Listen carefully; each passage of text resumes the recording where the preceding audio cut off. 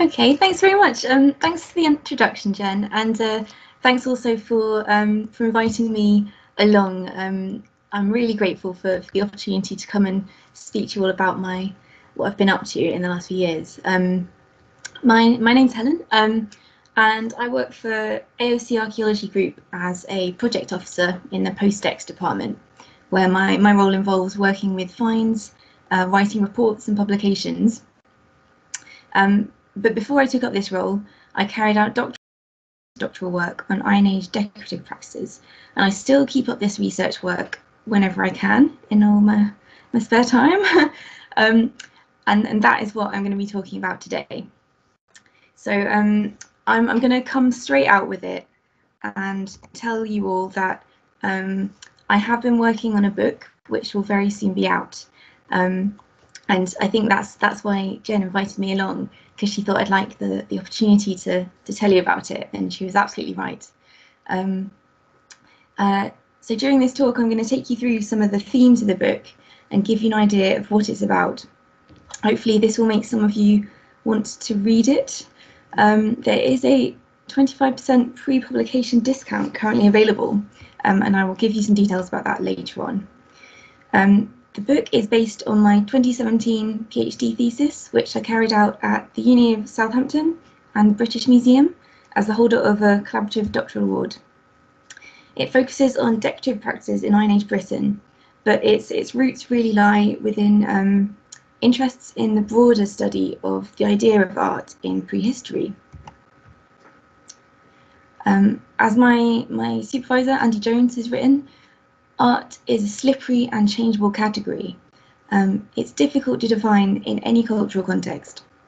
In modern Western society, the word art can relate to the making and consumption of visual or and haptic media, for example, the designation of value to artworks by the art world, or the skillful practice of a technique, just to name some examples. The materials from prehistoric Europe traditionally discussed as art range from lifelike renderings of animals seen in Upper Paleolithic cave art, like you can see in the image here, to geometric patterns impressed onto late Neolithic and early Bronze Age beakers, and stylized anthropomorphic images found on late Neolithic statue menhirs, for example. By designating these objects and images as art, archaeologists acknowledge that their visual effects held meaning or power within the communities that made and consumed them. But what were they actually for, and what did art do in a world without writing? These are the kinds of questions that the book discusses, and it presents and assesses a new approach to a particular assemblage of decorated objects. Studies of decorative practices in Europe during the Iron Age have traditionally been focused on early Celtic art. This is a historic and problematically named assemblage of varied objects that stretch geographically from Ireland in the west right across to the Black Sea in the east during the latter part of the first millennium BC. The category of objects is hugely diverse, and it has very fuzzy edges, but it can generally be defined as being made from copper alloy or gold, and being decorated with a distinctive style of decoration known as Latin style, although sometimes just one of these criteria applies. Latin style, as you can see from the pictures here, features distinctive swirling, curvilinear designs, deliberate asymmetry, and ambiguous anthropomorphic and zoomorphic imagery. So I'm interested in these decorated objects, but I'm also equally interested in other decorated Iron Age objects made from other materials, things like pots, combs, chalk objects, the rare wooden objects we find as well. This slide includes some recent finds. The anthropomorphic comb that you can see on the left, that was excavated by Wessex Archaeology, and Andrew Fitzpatrick has recently written about this. And the black block bowl, the wooden object over on the right, from Dumfries and Galloway, that was recently recovered and analysed by some of my colleagues at AOC. These are both really exceptional and special objects. Interestingly though, although some non-metal objects are skillfully decorated using swirly latten designs, they historically haven't been categorised as art like their metal counterparts have. Now, this probably seems really unfair to us. I think it's now widely acknowledged in archaeology that material value and also material categories themselves are culturally specific, not universal, and that we therefore can't project our own ideas about material value onto the past. We might see the dichotomy I'm describing as a case of archaeologists, whether consciously or subconsciously, designating the valuable metal objects as art, whilst the less shiny things are not art. But by looking into the history of the study of decorated Iron Age objects, I think I've found that there's a little bit more to it than just that. I'm going to spend a few quick minutes just going into a bit of detail about the traditional dichotomy between Iron Age art and not art, and how we can start deconstructing these two categories. So this talk is not going to be about the history of Celtic art, although it is very interesting, and there are lots of good places to read about it if you're interested. My book includes a chapter on it, but I really recommend reading Julia Farley and Fraser Hunter's edited catalogue of the Celts exhibition at the BM and NMS, the work of John Collis and the work of Michael Morse, just to name some examples. Whilst I'm not giving a full history, it's important to note a few things about the way that the study of this body of material developed, particularly when we're thinking about interrogating that category. Celtic art emerged gradually as a category during the mid to late 19th century. At this point in time, the word Celts was used in a variety of ways within different disciplines to refer to different things. Even within archaeology, Celtic was used with differing specificity to refer to different periods and objects for some time. I don't have time to go into debates over the Celts in this talk, but the authors I've just mentioned have all done a lot of work over disentangling these debates, so I refer you to them for now. The first mention of a Celtic art style is attributed to Owen Jones, who included a chapter on Celtic ornament in his design sourcebook, The Grammar of Ornament, which you can see a page from that on the right of the screen. The pages there were written by John Obadiah Westwood, and they cover early Christian art. Westwood, he did not consider this style to have early origins, so he saw this as sort of an early medieval phenomenon. Augustus Wollaston Franks, who was a keeper at the British Museum, then also designated a group of objects as Celtic, as part of some work he did on the posthumous publication of John Kemble's Horae Ferales, I'm probably saying that wrong, sorry everyone, a book which is also entitled All Studies in the Archaeology of the Northern Nations. So the objects that Franks looked at were swords, shields and horse gear. They'd been found in lakes and rivers during dredging and in terrestrial hoards during construction projects and agriculture. So providing them with dates and broader context was really difficult, but Franks established that these were pre-Roman objects dating to the Iron Age. Upon the excavation of Hallstatt in Austria during the 1840s and of Latten in Switzerland in 1857, connections were then made between the swirly art styles on Franks' Celtic art objects and the material from Latten. And as more and more finds were made across Europe, this category continued to sort of grow in size and diversity, and to be used in larger and larger scale archaeological schemes, most of which have now been largely abandoned in favour of more bottom-up approaches to Iron Age society and material culture. So the point I'm wanting to make here really is that Celtic art is a historic category that grew up in quite an ad hoc manner. And as Gosden and Hill have written, it's very much an archaeological category made by archaeologists. And as they've also said, it's really neither Celtic nor is it art. From the 1890s onwards, field archaeology focused increasingly on settlement sites, adding a nice bit of texture and context to the assemblage of Iron Age metalwork that was being recovered from hoards and rivers.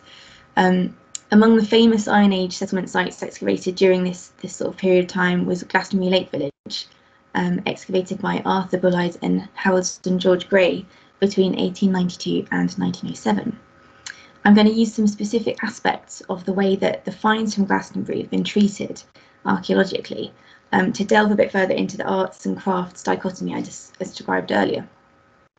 The unique and well-preserved wetland site at Glastonbury revealed buildings and a huge number of well-preserved artefacts of many different materials, many of them decorated. The rich material culture of the site was viewed as evidence that it was inhabited by a civilized people, and it presented sort of a new vision of Iron Age domestic life. This could be seen in articles such as one published in December of 1911 in the Illustrated London News. This was written by Arthur Bullide himself, and it was entitled "Not the Woad-daub Savage of the Old History Books, the Civilized Ancient Britain." So you can really see what he was getting at with that title. The accompanying reconstructions by the newspaper's resident artist, Amédée Forestier, have become some of the most famous and most reproduced archaeological reconstructions of prehistoric Britain. You can see, yes, the background picture here is one of his really gorgeous paintings, which is one of my very favourite images of the Iron, or what we think the Iron Age might have been like. The article and images were produced with the express aim of challenging outdated impressions of Iron Age savages, using the rich evidence of everyday activities and skilled craft found at Glastonbury. Emphasis was placed upon the artistic skills of Glastonbury's Iron Age inhabitants, and this was used to support the argument that they were sophisticated and civilized. So for Bullide, artistic skill was a marker of civilized people. Glastonbury Lake Village lends its name to a particular style of decorated pottery, Glastonbury ware. This pottery is found in abundance at Glastonbury and its nearby wetland site, Mere. And it's also been found at sites across other parts of southwestern England. One of the defining characteristics of Glastonbury ware is that it was often decorated with inscribed curvilinear Latin-style patterns, sometimes using very similar motifs to the metalwork labelled early Celtic art, constructed using those same curvilinear lines and shapes.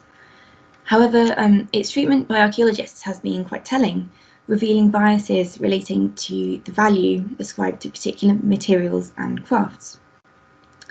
Although the presence of Latin-style decoration on Glastonbury ware has been widely recognised by archaeologists since the early 20th century, and although the decorated objects of the site were presented as evidence for civilised people with real artistic talents, it didn't lead to the incorporation of these ceramics into the category of early Celtic art, despite the fact that this Latin-style decoration is usually a defining characteristic of this art style. The quote here on the page from Grimes exemplifies a sort of hierarchy within which different materials and associated crafts were perhaps seen to exist, with potters commonly seen as borrowing their designs from metalwork. Interestingly, I've examined the reasons why I've noted that the hierarchy became more pronounced during the early mid-20th century, and I don't have time to talk about it now, but maybe I'll come back to it later on. I think this is partly about archaeological perceptions of material value in the Iron Age, but I think it's also about more fundamental ideas about the structuring of craft within society. If you Google something like, Iron Age society hierarchy, you will find lots of diagrams that depict a triangle-shaped societal structure with a single ruler at the top, and then different social strata under that increase with size. So you'll have the warrior nobility and religious practitioners, for example, quite near the top, and then peasants at the bottom. It's quite kind of based on a feudal system, I think. And this is the dominant model of Iron Age social structure for much of the 20th century. There are lots of similar versions of the same diagram, and I did deliberate putting an image of one on the slide, but I decided not to because they are all pretty problematic, and I didn't want to introduce one without having time to properly kind of critique it. The places of craftspeople within this type of model, however, are relevant to us here because they reflect wider thought about how craft was organised. Professional metalworkers were seen as occupying a space quite close to the top of the hierarchical pyramid, supplying the warrior elite with objects of Celtic art, whilst craft people making other kinds of objects were seen as operating on a much lower level, making things in the home environment on more of an ad hoc basis. So you can see in the language used to refer to non-metal decorated objects, things like peasant art and home crafts, you can see that reflected here. So we can see that during the 20th century, the split between Iron Age art and not art was complex and derived not only from the projection of value onto certain kinds of object, but also from the way this manifested in broader models of Iron Age society. Archaeologists have generally moved on from the idea of a one-size-fits-all pyramid-shaped hierarchy as a way of describing Iron Age society. It's been acknowledged that there are a whole variety of shapes that communities might have resumed. Work on material culture has also provided for starting points for ways of rethinking how Iron Age craft and value worked. New materialist archaeologists have included new interests in materials and in things. Work on materiality, for example, Chantal Cornella's work on the archaeology of materials has led to the acknowledgement that material categories and values are culturally specific. Recent interests in cross-craft interaction in prehistory provide a new lens to look at the relationships between different craftspeople and the sharing of ideas and knowledge. And Celtic art as a category of objects has also seen its own rethinking and deconstruction from loads of different angles. Jellian perspectives on decoration have drawn on anthropology to look at what this art can do, what its effects can be. And importantly, Jodie Joy has argued that all Iron Age decoration across all materials is important, and that we should be asking why decorate of all objects, not just metalwork. So these kind of recent advances demonstrate ways in which the categories of art and craft are kind of being gradually deconstructed. But this book was born out of the idea that although archaeologists acknowledge the fact that Celtic art is an artificial archaeological category, we have tended to continue sticking within it when studying Iron Age decoration. So, for example, the Technologies of Enchantment project and the eCape project on which I worked have they've both involved big databases of decorated metalwork. This is purely due to the huge impracticalities of generating databases with the same geographical reach materials. You'd end up with millions of objects, and I suspect that the analyses you might generate from a database like that may not be particularly meaningful. Similarly, studies of particular object types over wide geographical areas are a traditional mode of archaeological study. They make nice sized PhDs, for example, and they mean that we don't often get to compare different kinds of objects against each other. So, with these things in mind, my book tests an approach that looks at a broad and varied assemblage of different objects, but from a very small geographical area. It asks, what did pattern do of all objects from across that material assemblage? And by doing this, it aims to contribute to the reintegration of Celtic art objects with the rest of the archaeological record, and to the redressing of the balance between art and craft. So the small geographical area in question is East Yorkshire in northeastern England. This region was chosen for a number of reasons, but one of the reasons was its substantial Middle Iron Age tradition of inhumation burials. So I'm sure lots of you will be familiar with these kind of burials. They are generally found within large cemeteries in square-ditched barrows, and you can see on the right of the screen there a really nice example of what these look like from above on the front of one of Ian Stead's books.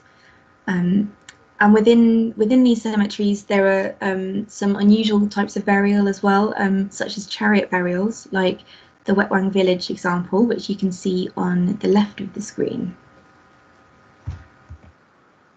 This burial tradition has seen lots of study in the past. It's really well documented, and crucially, the inhumation burials have yielded a large assemblage of varied, plain and patterned objects. You can read in detail about the burial rites in Mel Giles' book on Iron Age East Yorkshire, which I highly recommend.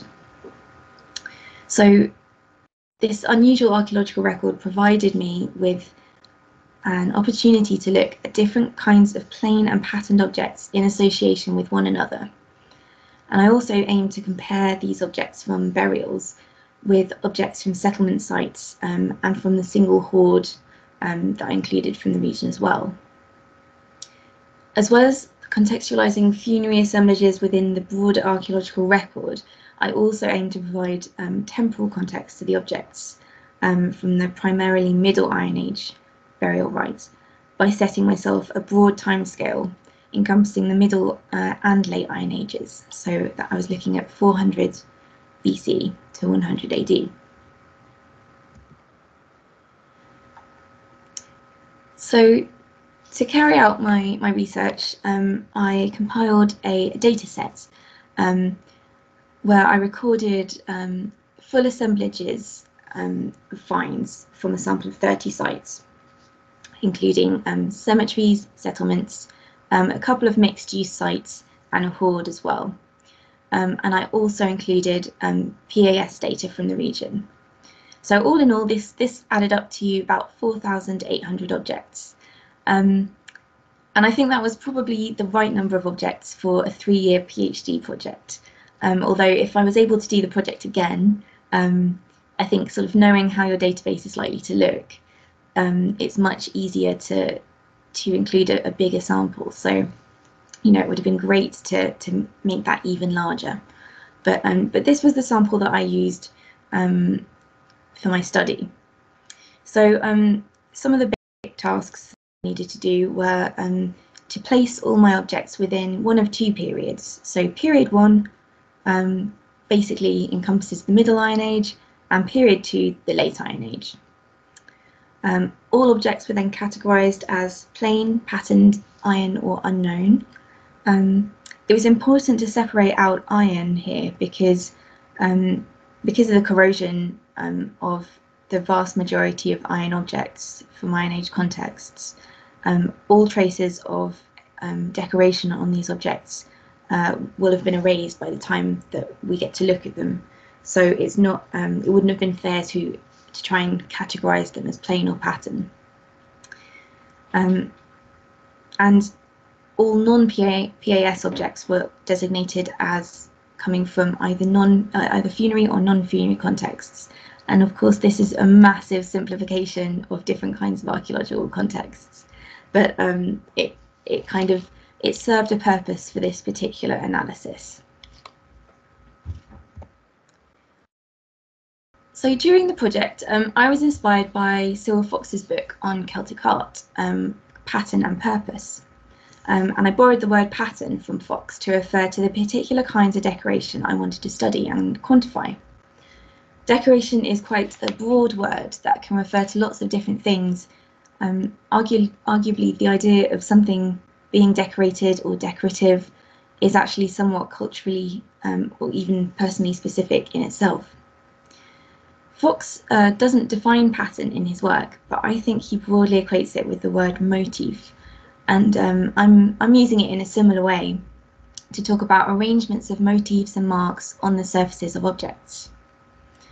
A problem with this comes when we want to distinguish between pattern and form, which of course can be decorative in itself. Categorizing objects as plain or patterned is actually a bit trickier than it sounds, because all the decoration in the dataset is to an extent three-dimensional. It's all incised or impressed or molded, etc. So the ostentatious lips on lipped turrets or rain rings, like this one from Kirkburn, shown on the screen, are often categorized as decoration. Maybe we can see them as kind of an ultra 3D form of pattern. The same applies to the parallel winged turret at the top of the page there. Ultimately, I was really inclusive of pattern. All the objects on this page are categorized as patterned, including the 3D mouldings on the turrets and the simple border lines on the toggle and the finger ring.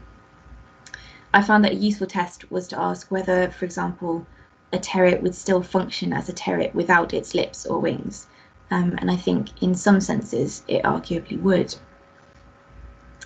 So I'm going to show some graphs now, just to give you a taster of what the analysis of the dataset showed. Don't worry, there are only a couple of graphs. I'm not going to bore you with all of the graphs from the book. That would be very cool. So here's an overview of all the non-ceramic objects from the dataset. Now I'm saying non-ceramic because due to the very large number of ceramic sherds in the dataset, there were over 3,000 out of a dataset of 4,800. Due to that very large number, I had to analyse those separately, because they skewed the data so much and made the non-ceramic results look very insignificant. So here's a review of the non-ceramic objects, showing the broad types of contexts in which plain and patterned objects were found. The frequencies of objects from different contexts change over time, demonstrating the dominance of the funerary record in the Middle Iron Age of the region, and the big increase in the deposition practices resulting in PAS finds in the Late Iron Age, something we see across Britain and beyond. With this change, we also see a change in where pattern objects are being deposited. So in the earlier period, mostly in graves, and then in the later period, you can see that proportionally they move to PAS finds and non-funerary contexts. This is partly, of course, due to my sample of sites and the specific biases associated with PAS finds, but I think also due to genuinely changing practices in the Iron Age. I was also able to look at pattern in a bit more detail by splitting it down into different styles. Now, as you can imagine, this was quite a problematic time, not least because some objects contain sort of multiple styles, all gathered together. But it did allow for a broad analysis, and you can see the style categories that I used here. And it just allowed me to look at which styles tended to appear in which materials and on which kind of objects. Now, like any research project, this project included its fair share of failures. And I've decided to share this failure with you, and I have put it in the book as well, because I think it's important to share our failures, partly because they affect what we do next and they inform us in our work, but also just I think acknowledging the fact that things don't always work out perfectly is probably quite a healthy thing. So in this case, I tried to look at individual object types and look at where those had been deposited. This didn't work because the categories were too small and too numerous, and they also didn't take into account the assemblages that some of these finds would have functioned as parts of composite objects. So on the graph, I've put some red arrows on there pointing to chariot fittings on this graph. And of course, it's likely that these chariot fittings will have functioned not on their own, but as part of chariots. So this became a bit problematic, and I decided to look at this a bit differently. So I called on Fox once again, and I adopted his idea of purpose. Fox kind of gives a grouping of different kinds of purposes in his work, and I kind of adapted this to fit into my assemblage. So by doing this, I grouped objects into broad purpose categories, which you can see in the graphs here. And I was able to analyse those broad categories against pattern, style and context. And you can see here, this is looking at the deposition of different purpose categories in different contexts. In summary, the analysis of the dataset allowed me to say that certain patterns were deployed in certain contexts. And I use an expanded definition of context here. I mean not only archaeological contexts, but also contexts of use and contexts on certain types of objects and materials. In other words, I found that there were relationships between pattern, purpose, and archaeological context. I'm just going to pause here because I need to apologise. I don't know if you guys can hear this, but my neighbour, who lives in the next door flat, has just put on some really loud music. So I hope you're not hearing it, but if you are, I hope you're enjoying it.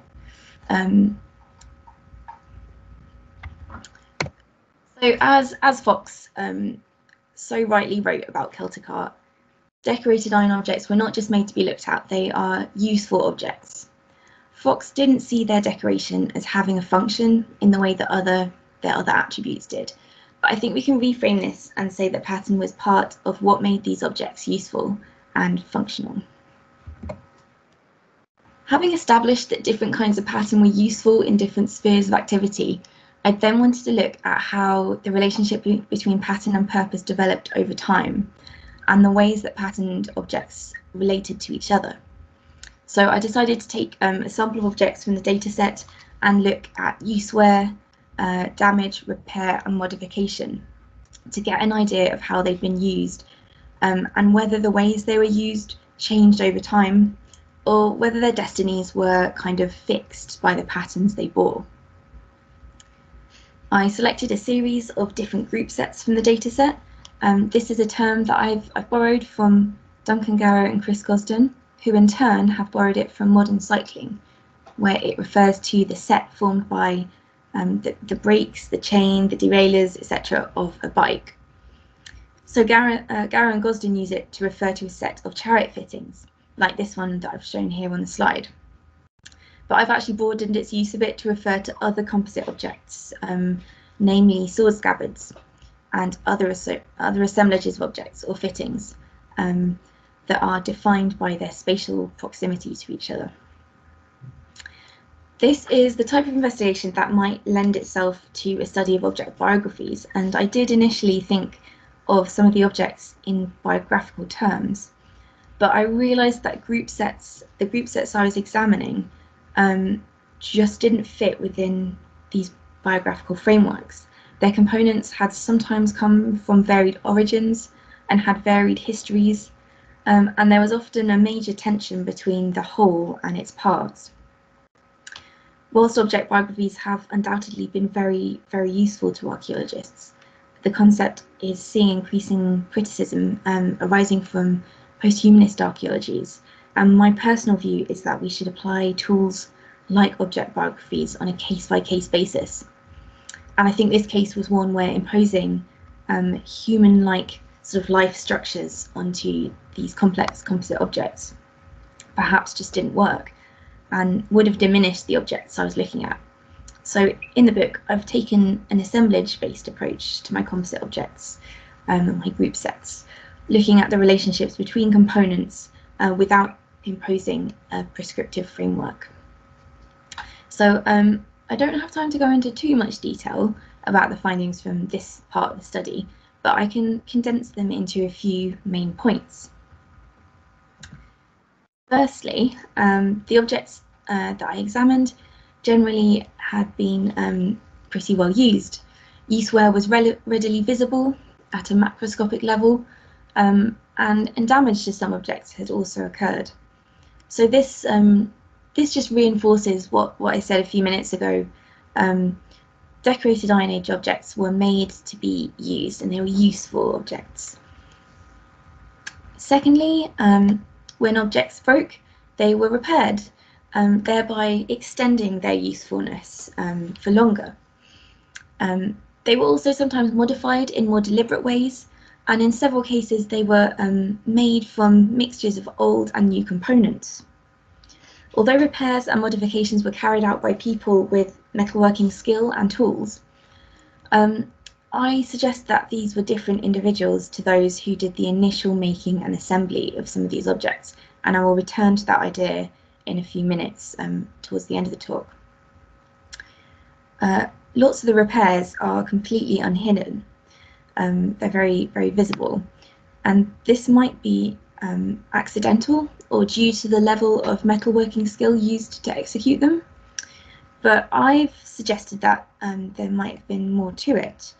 I've used the fact that decorative repairs exist in Iron Age East Yorkshire and further afield across Britain to suggest that perhaps repairs were left or made deliberately visible, adding value to already valued objects, much like the Japanese repair tradition of kintsugi.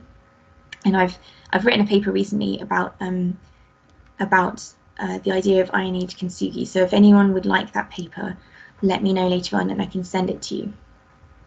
So in the repair tradition of kintsugi, cherished ceramics, when broken, are repaired using lacquer mixed with powdered gold, creating a really striking visual effect and adding value to these ceramics through a specifically Japanese philosophy called wabi-sabi, which sees aging and imperfection as positive attributes. So quite a contrast to what we might imagine would bring value to objects. I think it's fair to say that in modern Western society, valuable attributes might be seen as things like pristineness and newness, but this just shows that this is not a universal thing. Furthermore, pattern was sometimes used to juxtapose contrasting components against each other. The best example of this is the Grimthorpe shield, an assemblage of shield fittings that may or may not have been fixed together onto an organic backing, as you can see in the top right there. Through examining the shield, I found that the fittings had been collected together from at least 2 different shields, and that their differing decorative patterns create a sense of contrast, emphasizing those varied origins. And I perhaps observed a similar phenomenon in this assemblage of decorated bone and antler objects, where these decorated objects with differing degrees of wear were brought together and deposited within a pit.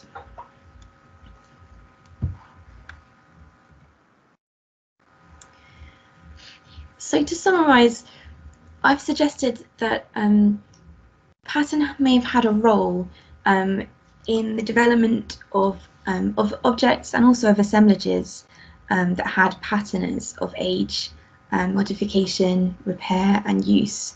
And I've suggested that pattern was used to emphasize these patterners of age.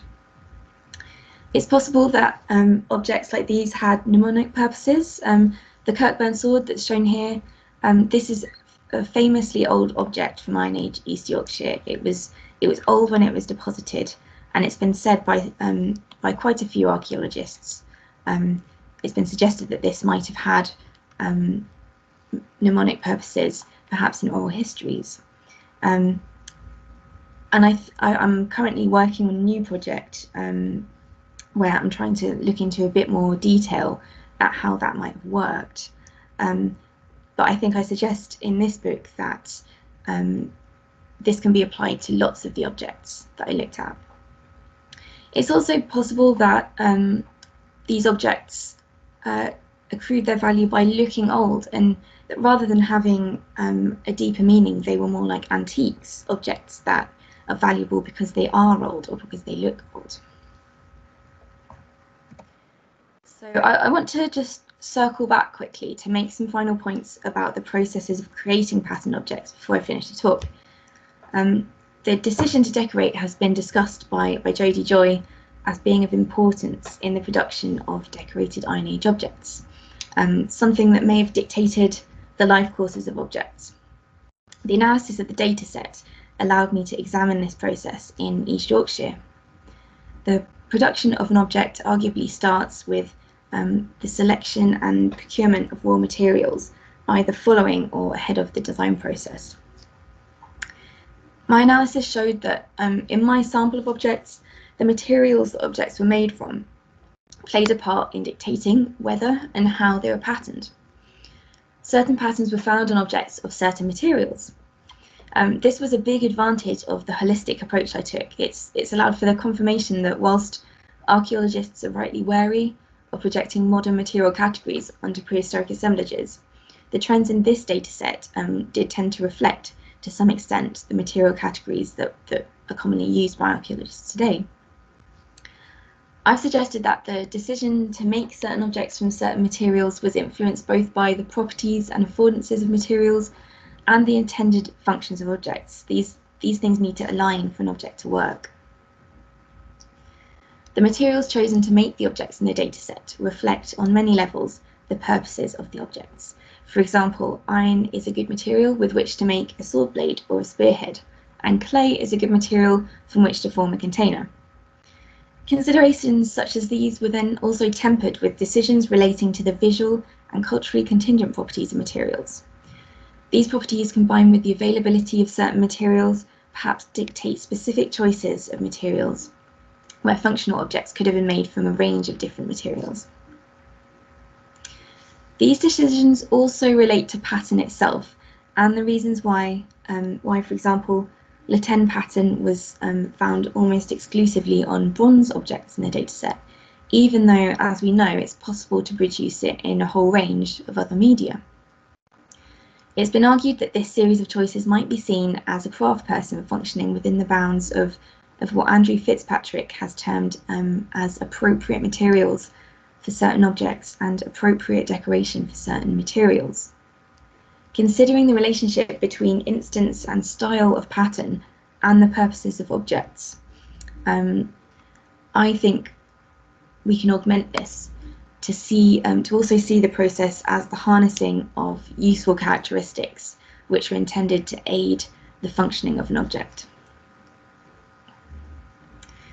The analysis I pursued suggested that the initial decision to decorate was influenced by a balance of different factors. And these include, as Fitzpatrick argues, the appropriateness and usefulness of certain materials for making certain objects, the availability of particular materials, the usefulness of pattern in certain intended purposes, the appropriateness or usefulness of certain patterns on certain materials, and the personal aims and creativity of individual craftspeople as well. This complex picture shows that pattern could be seen as a way of fulfilling expectations of what certain objects should be like in Iron Age East Yorkshire, of adhering to existing ideas and traditions regarding which objects and materials should be patterned and which patterns were useful for different purposes, as well as harnessing the effects of particular combinations of material and decoration. And the change of decorative practices over time that I touched on earlier shows the gradual shift of these traditions.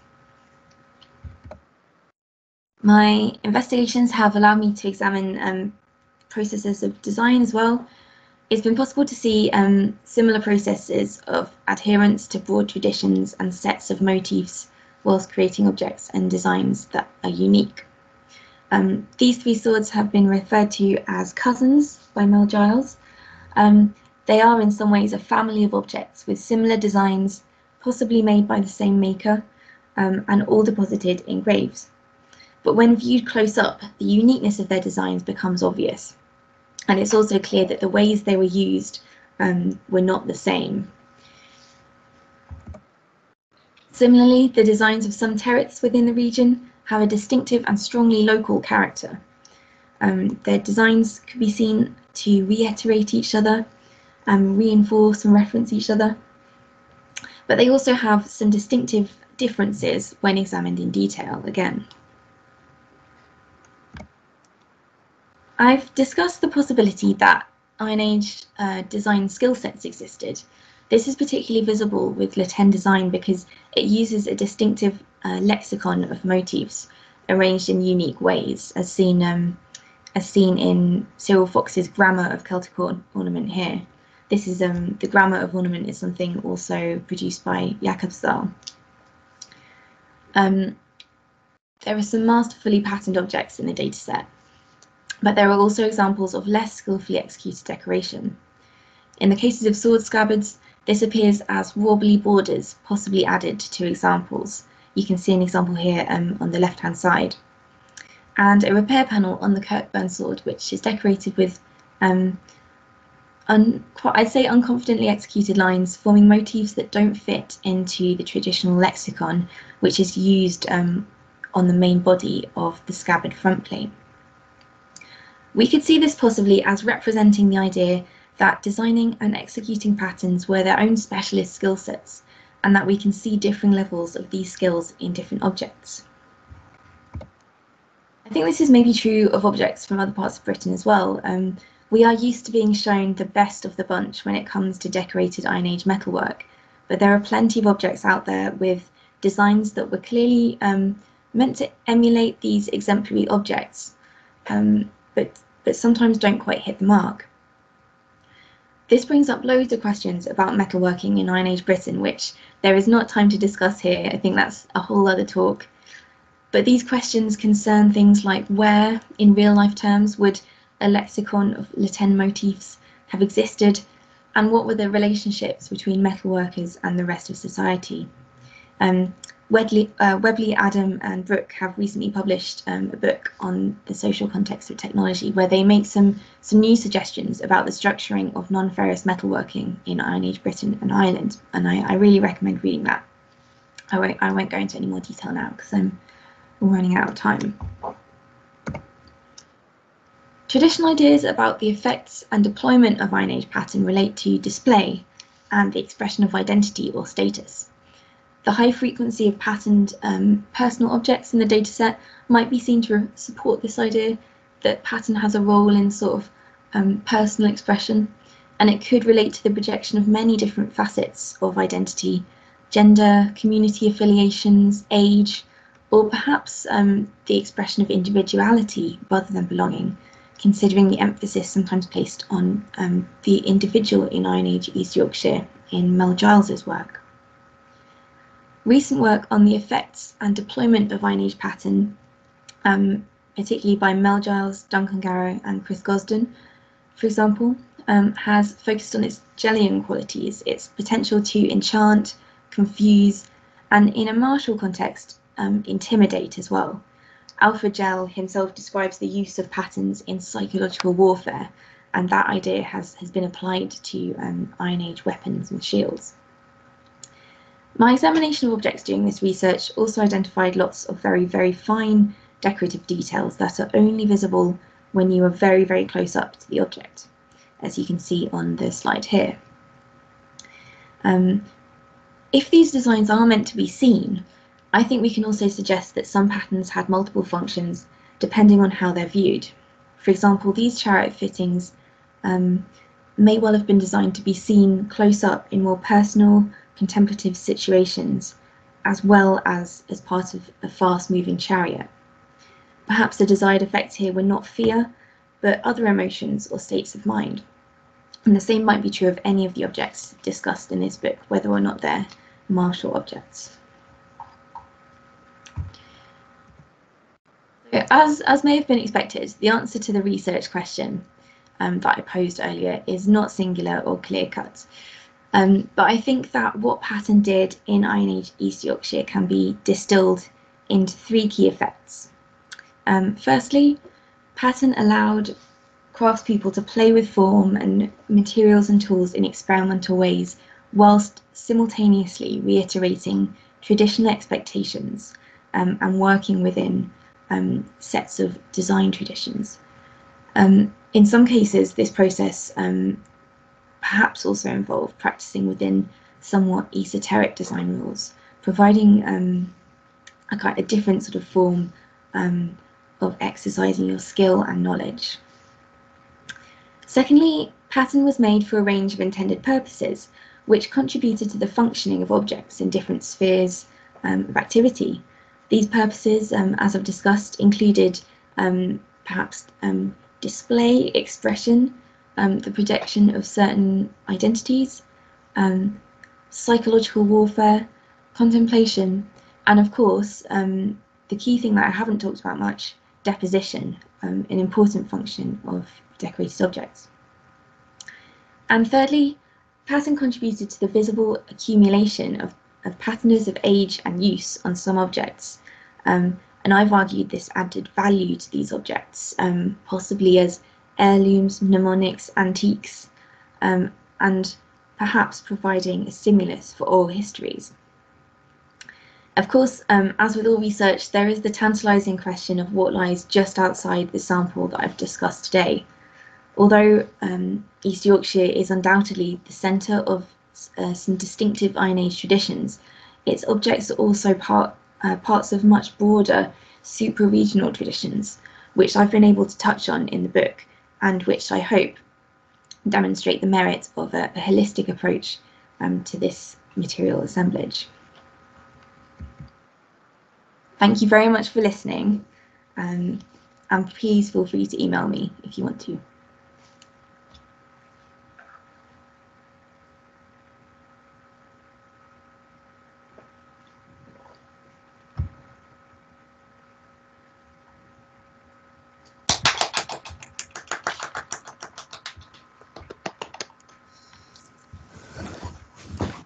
Thank you so much. Thank you, Jen. I was just reading what you were, those you were thinking. All right, so let's start off with some questions, if anybody has them. Otherwise, I will throw in a couple.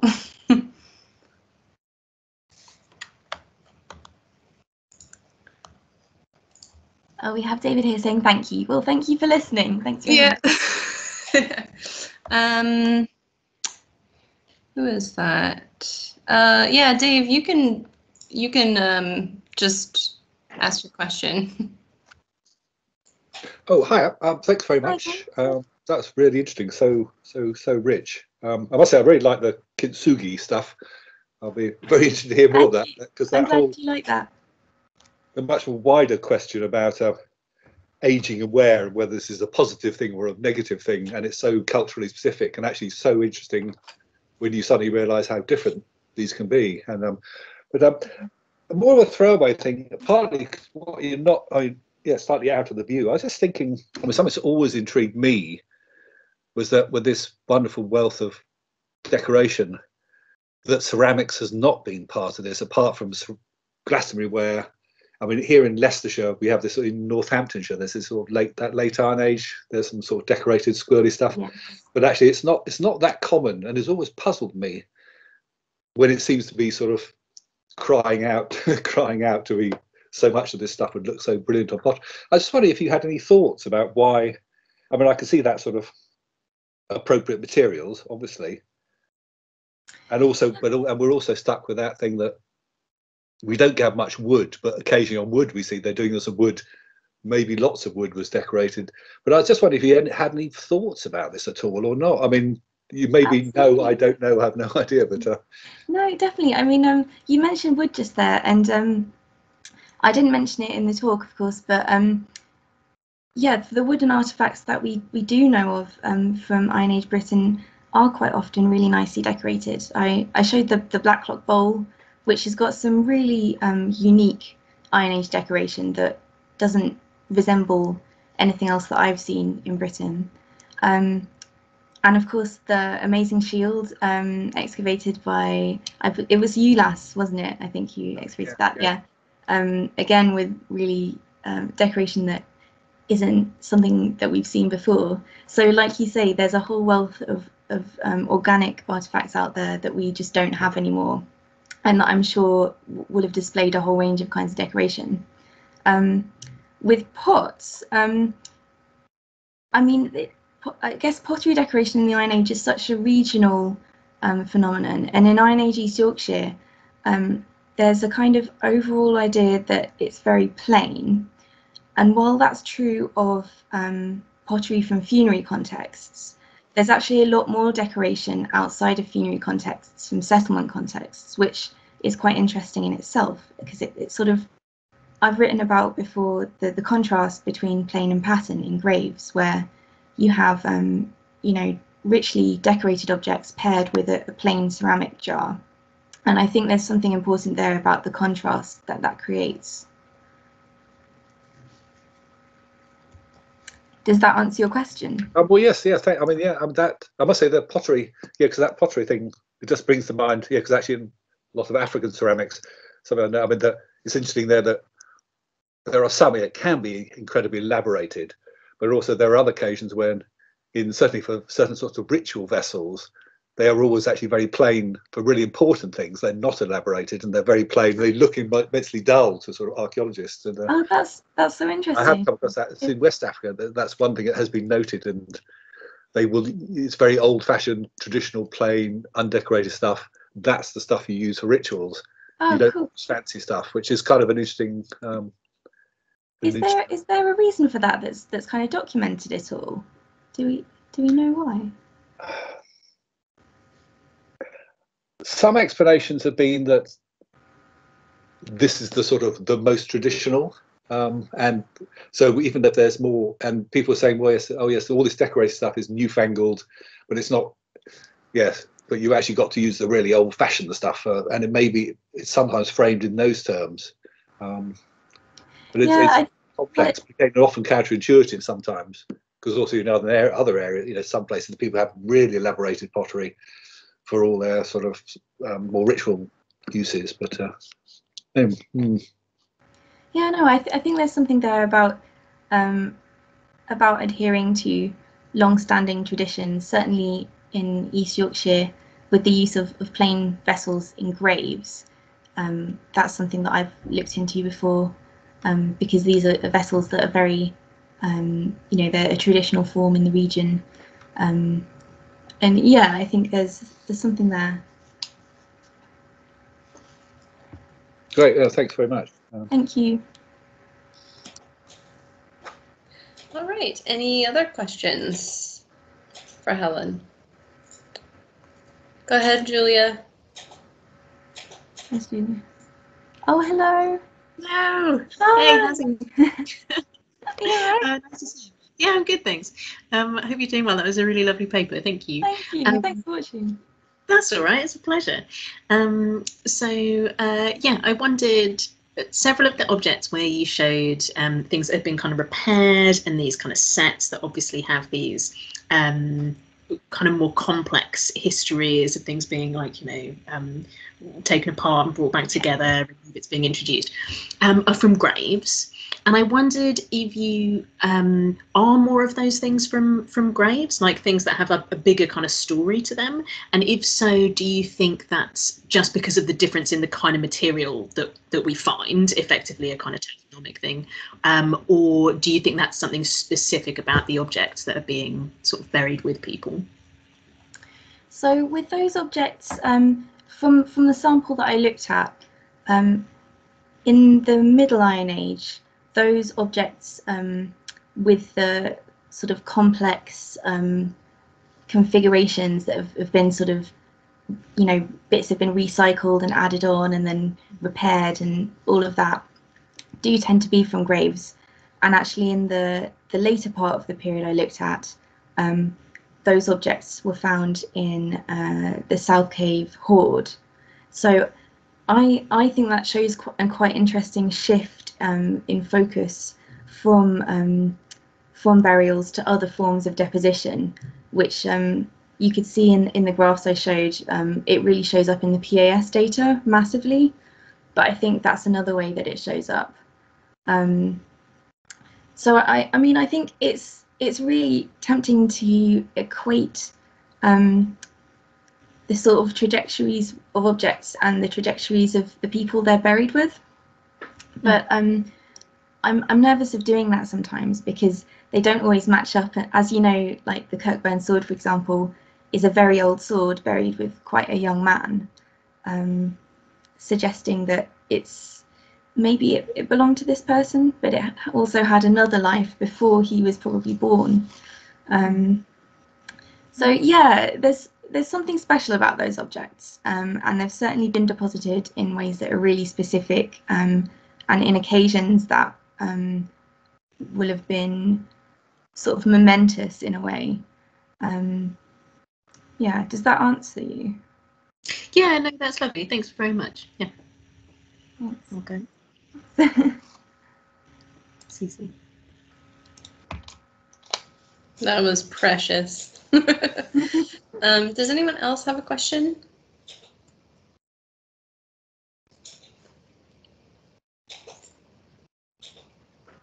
If anyone else has got them, but they don't want to ask them now, you're all very welcome to email me with any queries. Yeah, actually, I think Simon said that he emailed you some things, so Thank you, Simon. that's something to look forward to. Great, thanks.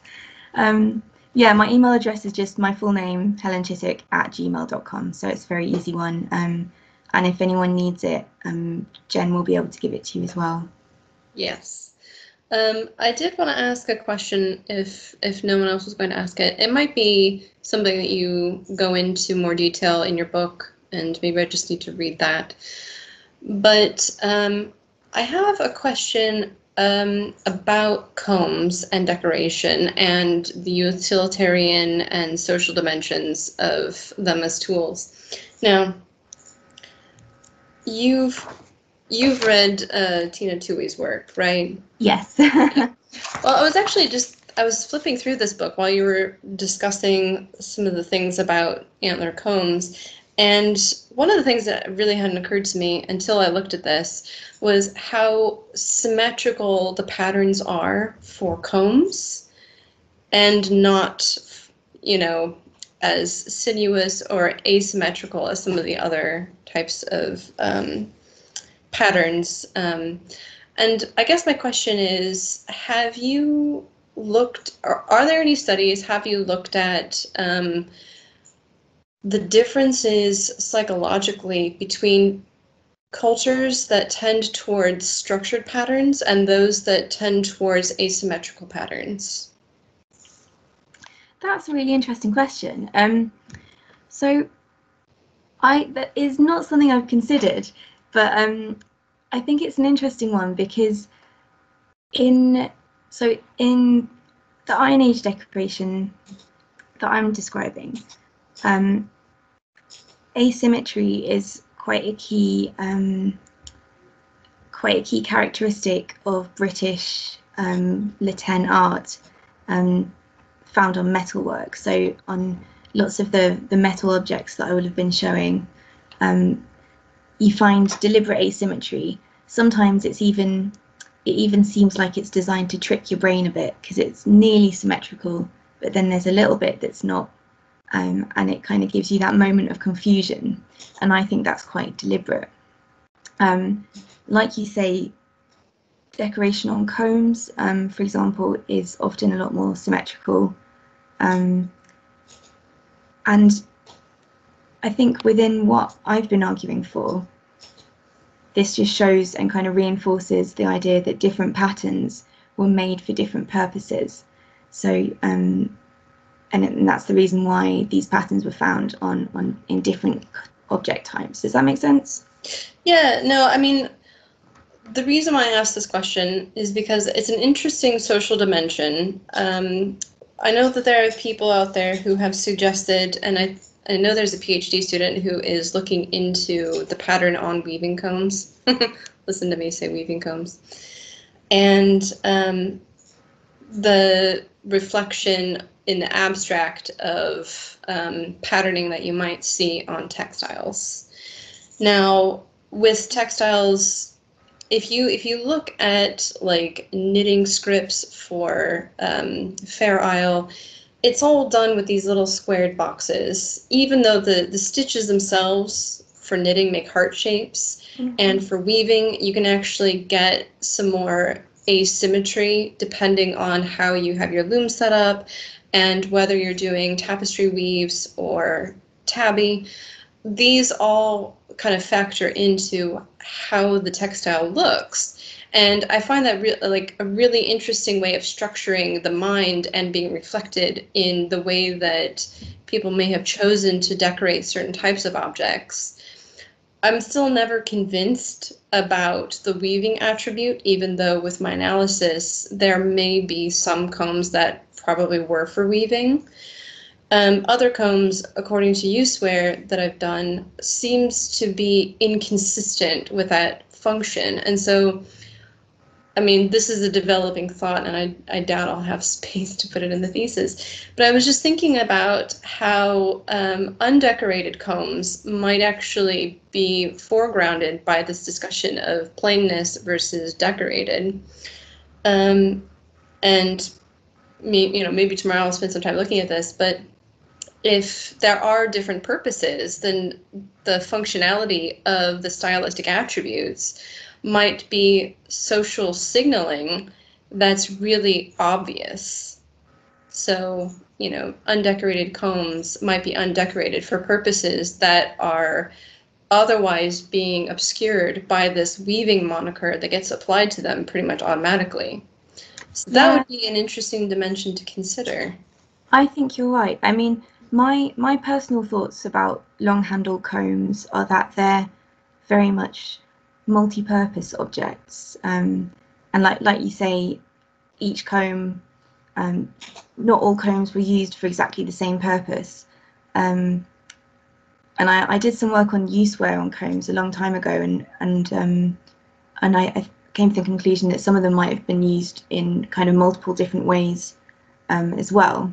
So I think from what you're saying, yeah, it could be really interesting to have a look at how the patterns on combs relate to the USeware on the teeth, to see if you've got a division of different kinds of functions there that's reflected in the decoration. I think that would be really interesting. I mean, I am sort of limited because there are combs that I wasn't able to access, and I was only looking at Danebury, and the total subset of combs that I could actually look at was, I think, 23 combs. So it's not a really big number.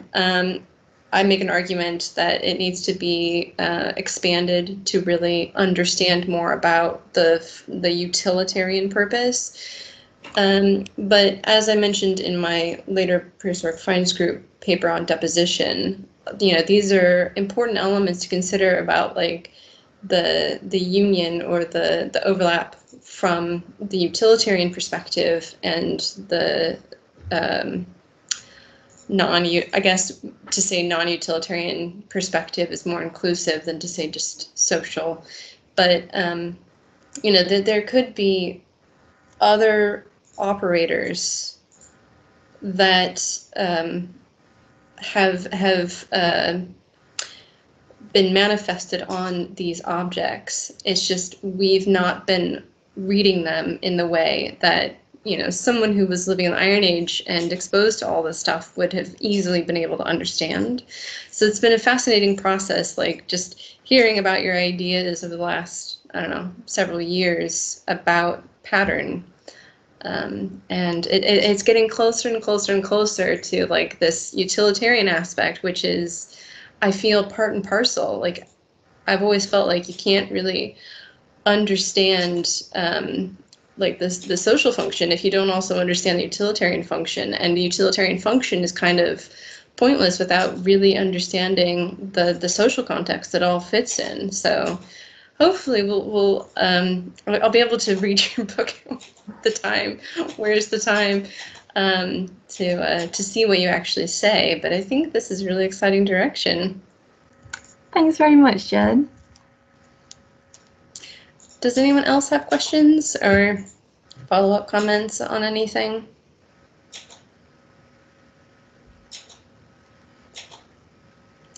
Okay, well, I'll if you want to just pop your email into the chat real quick, I'll just close things out so that it doesn't get on too late. And again, on behalf of the Wednesday seminar team, I would like to thank you for joining us and hope that everyone else enjoyed this discussion in the same way that I did. And the recording will go live on Blackboard as soon as possible, sooner than the one from last week, because I have to do some video editing. This one will be very short and sweet. So, yeah. So, thank you. Thank you so much. Thanks very much for inviting me, Jen, and thanks to everyone for attending as well. I'm really grateful, and I'm just popping my email in the chat box in case anyone has any further questions.